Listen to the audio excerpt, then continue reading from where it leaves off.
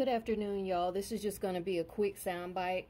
So I wanted you all to know that I have, in a way, some DNA proof that the person that I thought was my mother all these years is not my mother. Not only do I not look anything like that person, and not only did I not, energetically feel, close to her as a daughter would to their actual birth mother, that, natural biological draw to an actual mother. Not only that, so the spiritual, the biological aspect, I also have some DNA evidence that she's not my mother because of the fact that I was supposedly diagnosed with, I was diagnosed with sickle cell. I noticed this years ago, but I didn't put two and two together back then. But I always questioned it, and it was always in the back of my mind. When a person, so if there's a child born with sickle cell, it means both parents have to have the trait. Now, as I said before, my pendulum reading said I don't really have sickle cell, but my guides and ancestors said that it is a gene, there's some kind of gene complication. It's neither here nor there. My medical records say I have it, etc. But we all know that shit can be doctored. Either way, I've suffered a lot of fucking pain and complications over the years, so obviously there's something genetic. I don't know whether it came from, as I said before, the super soldier aspect of my genes being manipulated while I was in my birth mother's womb, and that I ended up with sickle cell as a result of a gene experiment or gene therapy or some kind of mistake, some kind of snafu that they made with me, or whether there's an actual genetic reason, meaning actual passing it down, you know what I mean, through the line. So it could have been that they just fucked up and I ended up with it. Because if you make mistakes when you're editing genes, you can cause anything from chronic illness, chronic genetic illness, to horrible deformities. So I think I don't know whether they made a mistake. I think I'm leaning towards that they made some kind of mistake and I ended up with sickle cell, versus it being passed down. And the reason why I'm saying that is because my birth mother allegedly, and I'm saying allegedly because I don't have any documentation, I don't have any physical proof of this, I'm just going off of what the spirit realm has told me. My birth mother, and what also me and Kenyatta have discussed, my birth mother was likely in the military too, and my birth father was in the military. If either one of them had the trait, then the military would have knew. So I always questioned my father's aspect, like, you was in the military and you had sickle cell trait? How the fuck was you in the Air Force with sickle cell trait? Even if the testing wasn't all of that back then, as they like to say, which it was. How the fuck were you in the military with sickle cell trait? Because they're hesitant to let people in with the trait these days. So how the fuck were you in there with the trait? And then your sickle hemoglobin, with you having the trait, would have had to be very low. So how did you have a daughter with sickle cell if your hemoglobin was that low? So tying it back to my birth mother, who, like I said, allegedly passed away when I was 4, which I don't have any documentation or proof of other than the spiritual communication. And I do have a little bit more evidence regarding the fact that the person that I call the surrogate, the one that has taken care of me all these years, not all these years, but took care of me as a child until I got out on my own in my early 20s, she claimed that she had sickle cell trait, but I believe she was lying to me all those years because none of her children have sickle cell trait. My point is, if she had the gene, she had the sickle cell trait, one of her 3 children would have also gotten that trait. None of them have it, which means she does not have the gene, which means I cannot possibly be her daughter because I have a disease that takes 2 parents with the gene to produce. Or either it can occur through, like I said, some kind of strange gene therapy, gene modification, or genetic engineering. Now, I'm leaning towards them making a mistake with genetic engineering. Something interesting my aunt said, my dad's sister, they're still living now. My dad's sister told me back in, she said this, and I believe it was because she was on medication. And, you know, she's been hopped up on anxiety medications, narcotics and stuff, a mixture over the years. And I noticed that sometimes when we used to talk on the phone back then, when she was feeling euphoric off of whatever cocktail she was on, she would say things that she would otherwise not say. Meaning it would lower her inhibitions just like alcohol and drugs usually do. It made her more free-flowing at the fucking mouth. She said to me one fucking day, y'all, I lie to you not. And if I go back and dig through that old phone, I believe I have that call recorded. She said, Bree, I don't even think you really have sickle cell. I think they just told you that just to limit you or hinder you and make you feel like you couldn't do what, you know, do certain things because, you know, for you to have gone to Finland, you know, you can do anything. You're capable of doing anything. You've gone farther than any of us have gone. Which really I haven't, because my grandfather, her father went to Russia. But she was just, you know, and she's been to Japan and stuff. But she was just saying, like, you've gone farther than any of us have gone. And she actually said this in fucking 2019 when I first went to Finland. She said, you know, I just think that they told you you had sickle cell, that you really don't have it. That they told you that to limit you. And I said, well, according to the lab documentation I have, they've noted sickle cell morphology in my blood. So either the medical records are fucking fake and there's something else genetically that has gone on all these years that have caused me this horrible fucking pain. Or I really do have it, but it was a result of a genetic snafu and it wasn't passed down from my parents. But when she said that shit, and I remember that the other day and I thought twice about it, I said, you know what, my surrogate never seemed to, she claimed she would suffer sometimes. I'm like, yeah, you know, people with the trait can get pain sometimes, and sometimes I get these pains in my legs. I think she was fucking lying. I think she was lying to keep up the facade that of her being my real mother. None of her children have sickle cell trait. None of them do. So then that means you don't have the fucking trait. That means biologically speaking, you cannot possibly be my mother. If we're talking about sickle cell being passed down through birth, you know what I'm saying, which is the only way a person can get it, other than a person can get it if their genes are modified. If there is genetic engineering done on a person, you can edit their genes and give them a genetic chronic illness that they wouldn't otherwise have. That's where I'm leaning. I'm leaning more towards genetic engineering done on me from the time I was in the womb on, you know, to, you know, I think it was done on me in the womb, y'all. Y'all might be like, how the fuck? Let me tell you something. Me and Kenyatta were talking because we believe, and I'm not going to go too deep into that because that's her personal private information. She also was experimented on in the same way. She just didn't end up with a genetic chronic illness like me. But me and her were talking, and she was saying that it was done, and I had figured this out already, but she was like, yeah, it was done in utero, but she also experienced something too. And we were talking about how she knew people in the military who, there were some of them, like she knew one lady who was in the military who was having all kind of promiscuous sex and was fertile. The lady was able to have children, didn't have no, you know, no infertility issues. The lady was always having sex unprotected, and yet she was taking these so-called vitamins that the military gave her, and yet she never got pregnant. There was another man that Kenyatta knew who was in the military that was a skinny guy in high school, and all of a sudden he started taking the military gave him these so-called vitamins. They called them vitamins.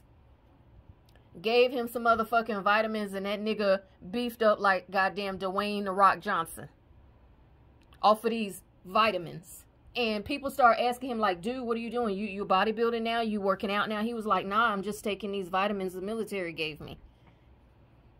I mean, but he was enlisted, so the VA gave him that. The military gave it that, but he bulked up and became super strong off of those so-called vitamins. So I don't know the source of this so-called genetic experiment that I believe was done on me, but I do have a lot of fucking evidence that, and I'm gonna say this, I don't intend on having no communication with that surrogate at all. And the reason why is because she could have killed me, and she threatened to kill me a couple of times. So for you people who know her locally, you need to understand what kind of abusive person she was to me during my life. Y'all don't have no fucking idea to some of the things she did and said. You have no fucking idea. That is a mentally ill person.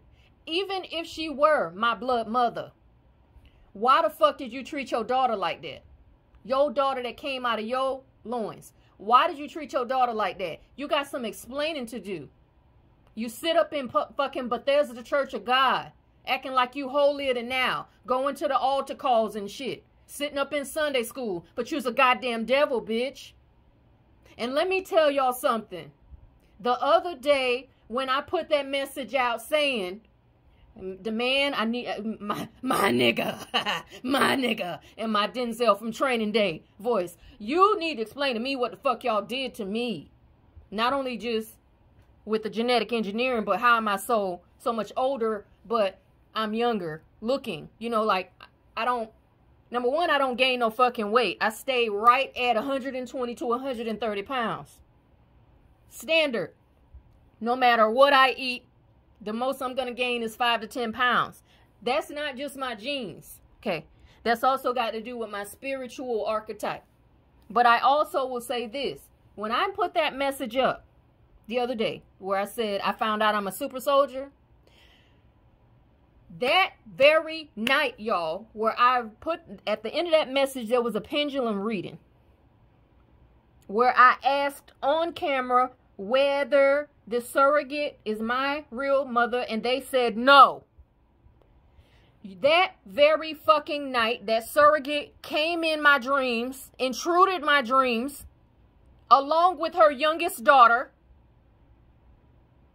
And in my dreams, she was looking down her nose at me in disgust, saying, "She's not my daughter. She's not my daughter." And she was saying it in front of her youngest daughter, who is her blood daughter, the child of my stepfather. Because that youngest daughter recently emailed me. And that surrogate heard my message, or either the daughter went and told her. So that night, they both was in my dreams. Let me tell you motherfuckers something. I have been given permission to curse both of you. I suggest you stop. Now, you, the youngest, actually the Most High didn't tell me to curse you, but he did tell me to get your energy up out of my field. So I'm going to do what I need to do on that. Because let me tell you, out of all the years you've been born, walking this planet in this life, since you came in here in 1993, you have never been in one of my dreams. I have never, ever, ever, ever, ever had a dream of you, young lady. But that night, when that pendulum showed that surrogate, your mama is not my mama, she was in my dream saying, "She's not my daughter." And she was saying it to you. And both of you were looking down your noses at me like I was a piece of fucking trash. Like I was a steaming pile of garbage. Now, I have been given permission to curse her, to bind her. Because I told her before, if she didn't leave me alone, I was going to lock her up.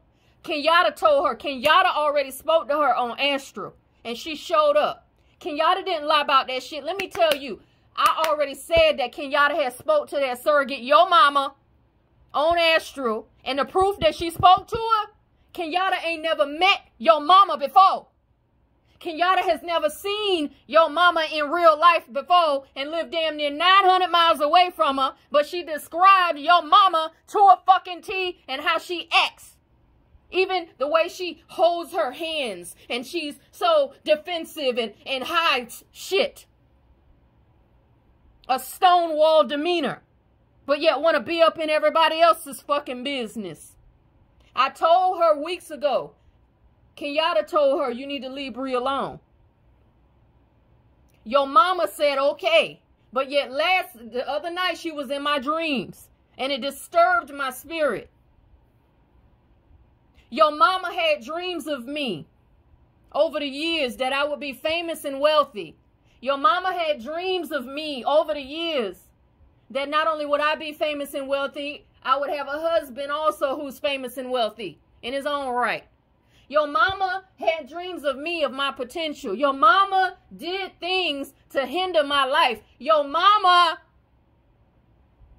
is a fucking malignant narcissist. I told you that years ago. Let me add this. Let me add insult to injury. Your mama also probably needs to be diagnosed with Munchausen's by proxy, because she was doing black magic to make me sick over the years so that she could get attention and look like a fucking hero. Yeah, you know, my daughter's sick. You know, she's one of those. Yeah, she's one of those. Yeah, you know, because I do so much for her and she's so ungrateful. Had the whole family and anybody that would listen thinking that, oh, anytime I wanted to be of my own mind and do something that I wanted to do, anytime I listened respectfully, but yet still made my own choice about things, even as an adult, it was called, you're ungrateful. You're disrespectful. Anytime I defended myself against lies and projected anger that was thrown onto me for things that were not my fault. It ain't my fault my daddy didn't want your black ass, bitch. Your black bald-headed ass. It ain't my fault my daddy didn't want you. You tried to force him to marry you, and you tried to force his mama, my grandmother, to make him marry you. And when that didn't work, then you started doing black magic. I know you did it. Because I found out you used to play in black magic and Ouija boards and shit when you was younger. Also, I had a dream. Several years ago, matter of fact, actually, let me roll it on back. Roll it on back. I had a dream back in early 2020 that your mama, the surrogate of mine, was dressed in all black, sitting in a circle with other women in all black, and they were all fucking witches. And she kept trying to get me to drink and eat something in the dream, and I refused it. I would not eat it, and I would not drink it. And she just kept staring at me, waiting patiently. And then she started to get a little aggravated, like, why won't she eat and drink this? I've already reported this publicly. Those that heard it remember me saying that she tried to get me to eat and drink something, and that she was sitting around with some fucking witches dressed in all black. Your mama used to be a part of a witch coven. She ain't a part of one right now, or no more, but she used to be a part of a witch coven. That's why I saw her like that. Because she was younger in that dream. I have prophetic dreams. I've always had them. And when I see people a certain way in a dream, I know to trust it. I know to fucking trust it. So, I've advised her to leave me alone. Kenyatta told her that she needs to leave me alone. It's gloves off now.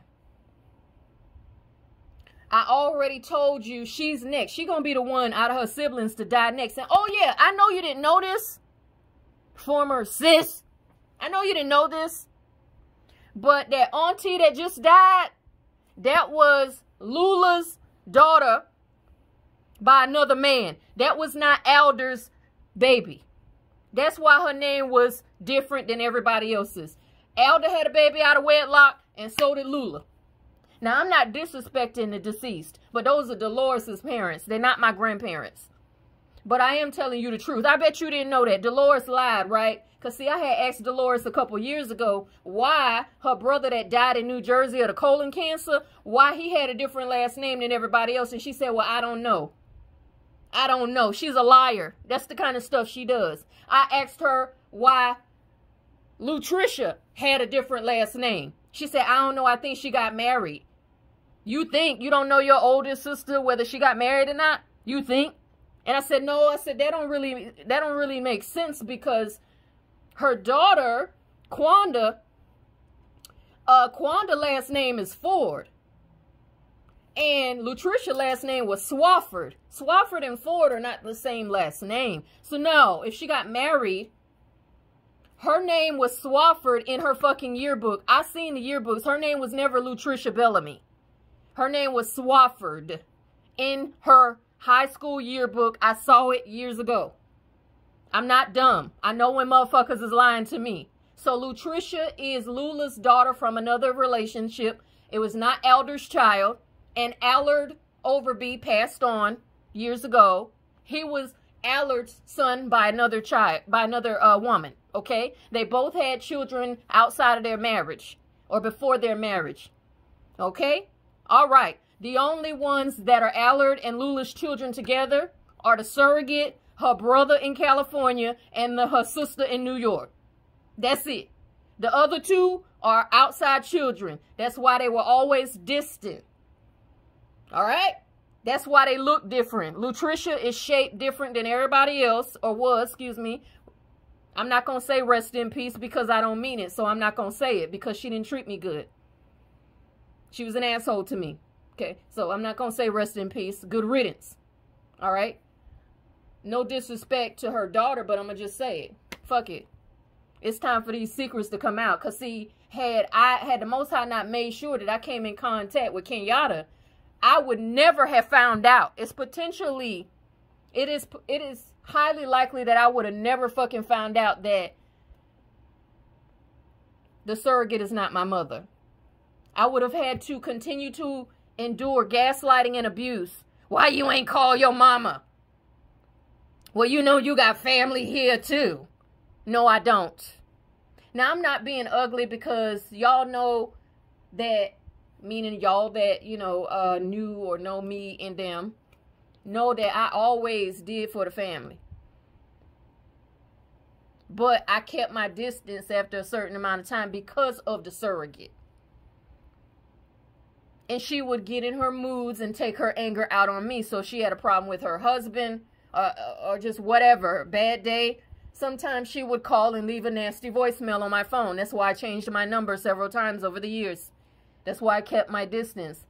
She was then starting to engage in narcissistic abuse on my children. From the time they were little, preschool age, I noticed it. Narcissistic abuse. I was not going to let her break my children the way she tried to break me. She always called me rebellious. You goddamn right, because I'm not going to let anybody treat me like a dog. I will be like the devil himself to anybody that attempts that with me. So if you want to call it rebellious or hard-headed or ungrateful, fuck you, you can go to hell. And I'll meet you there. Period. I'm not going to let you break my children. I'm not going to let you break people I care about. Okay? I've been through the fire with these motherfuckers. Now, I'm not going to go back over, oh, I'm grateful they did this. Fuck that. I already said my thank yous. They know that. I'm not going to let nobody hold no shit over my head because the fact of the matter is the motherfuckers took a lot from me. Understand that she was doing black magic to make me sick. To block my children's lives.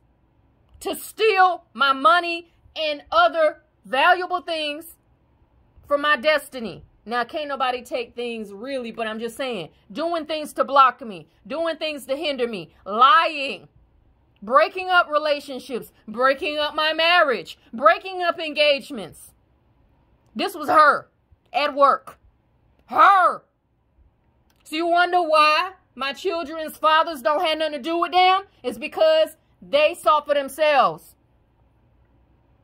I didn't badmouth her or nobody else in the family to my children's fathers, but I did tell them the truth. I did tell them, you know, she can be very controlling and is. I did tell them don't let her try to control your relationship and try to make you bring the children around her because she's not mentally in a good place to have children around her like that. Hell, she ain't in a good place mentally to have no fucking body around her. That's why the Most High made her go to a fucking mental hospital a couple years ago. The Most High sat her ass down because she's arrogant. And so she spends her days and nights or days mostly sleeping, eating, and sitting watching TBN.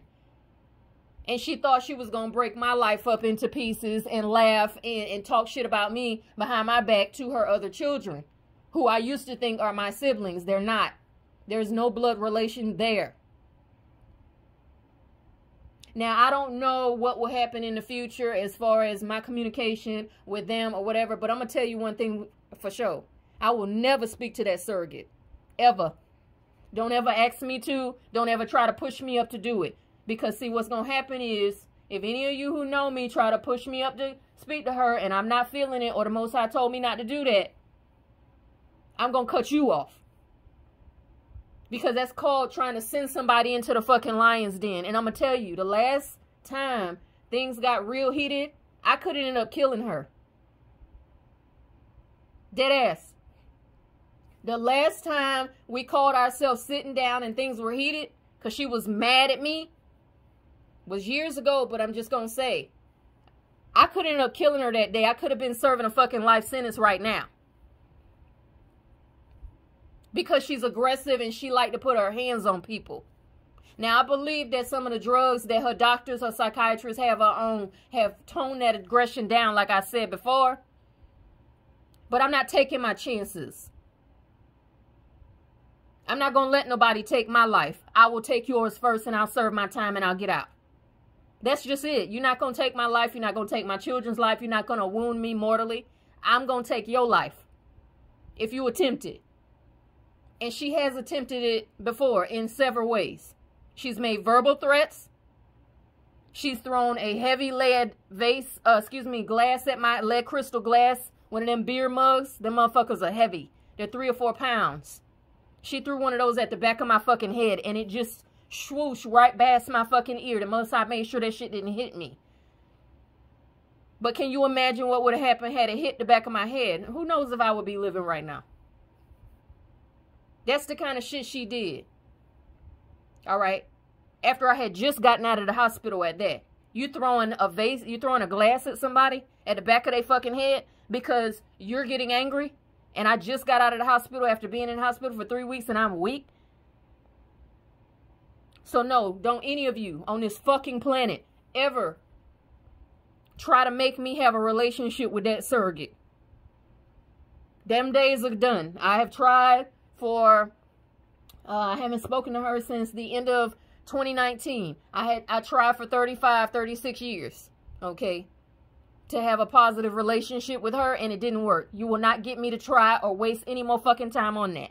I don't want no relationship with her, and I don't want no relationship with none of her fucking flying monkeys and her relatives that believe her over me. You want to believe her, you believe her, but you stay the fuck away from me. Don't contact me. Don't come with your hand out when I'm rich, bitch. Don't come looking for nothing, because you won't get it. Not even my ex-husband, who's white, tried to make me have a relationship with her that I didn't want to have. So the rest of you motherfuckers need to stay in your lane too. Because I know how people are. When they hear that somebody has been that much of a saboteur in a person's life, they'll try to fuck you over by making you go back to that. It's like trying to make somebody go back to a toxic relationship or go back and be a hostage of a fucking terrorist. I'm not doing it. I don't give a damn if I don't have any friends. I will not do it. It's not right. That's not what the Most High told me to do. The Most High told me don't have no contact with him. And that's what I'm going to do until it changes or unless it changes. So I don't know who all out there is listening. I don't know what family member might listen or whatever on either side. Well, I only got one side, or even if there might be relatives of my passed on biological mother listening, I don't know. I ain't lied about nothing. And I dare that bitch, if she ever want to challenge me in court, the surrogate, take a DNA test. And we'll find out if you really my mother. Y'all niggers can hold your fucking secrets as long as you want to hold them. But that science ain't gonna lie. So you can try to cover up where I came from. You can try to cover up who my mother was or who's who or what. You can lie. You can try to pivot. You can try to keep these secrets. But I'm going to tell you, you're going to fucking burn for all you have done. For all the lies that you helped perpetrate. I'm almost 40 fucking years old. So they say. But I'm really much older than that. There's no way I should just be finding out. There's no fucking reason, other than the divine reason, that I should just be finding out that that abuser was not my mother, and I was made to respect her, which I don't mind being respectful, but I'm just saying, I was forced to do things and obey things that were wrong on the premise of, I'm your mama. Fuck you, bitch. If you ever try me, if you ever find me, try to come up rolling up on me, I promise you, I fucking promise you, on everything I love, that'll be the end of you. That'll be the end of you. I don't want no contact with you. And I might be living in the same city as y'all right now, right? Now, I'm not demonizing her husband. I have a problem with how he allowed her to get away with things, but he knows that I'm not her daughter. All of y'all know, all of y'all knew except me.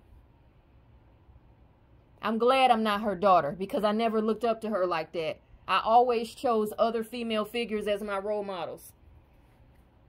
I'm glad I'm not her daughter, but I will say this. I may be living in the same city now. Fortunately, I ain't run into none of y'all, and I pray, I already asked the Most High, my guys, to make sure I don't. But I'm going to say this, I ain't always going to be living here. There's going to come a time when I'm going to be far away. Okay? Potentially, if that's what the Most High's will is. But I already feel it. Because the risk is not going to be there for these motherfuckers to be riding by my house and all of that shit. It's not. I got a toxic karmic ex-twin flame that lives here too. The risk is not going to be there for these people to be running into me in the grocery store asking me why I don't speak to that fucking abuser. I'm not gonna answer that shit again. So listen now and listen clearly. I've already told you why I don't speak to her. Don't ask me again. None of you. None of you. I don't give a fuck. You see me at the gas station, at wherever. Don't ask me why I don't talk to them. Because I'm telling you right now. And you got hundreds of videos you can go listen to. Including the last 20 or 30 that I've done. About why I don't want no contact. Don't try to press me about it. Now, I know there was some that didn't know. Well, now you fucking know if you're listening. And you'll find out if it's meant for you to find out.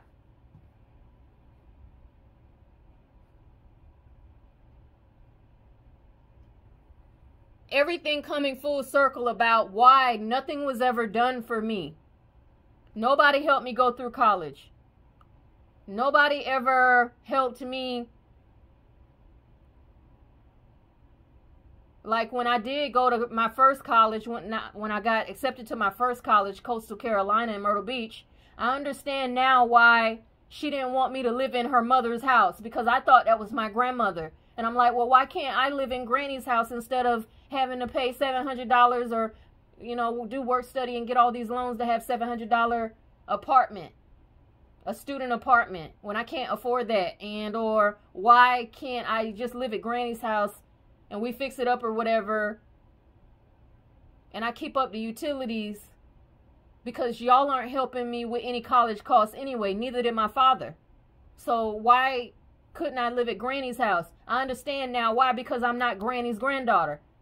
I don't have no blood relation to them. It's no wonder they wouldn't want me to have no house and no land from their family. I don't belong to that family. It's no wonder that when there's land in the family, she wasn't considering giving none of it to me. It's no wonder that jewels and other things being passed down, estate things, it's no wonder that none of that shit got given to me, because I don't belong to them. But that's okay. It's good that I don't belong. But I'm going to tell you what, all of that shit that was withheld and taken, I'm getting it back. What peanut shells y'all family might have had, sit back and watch what I get blessed with in comparison.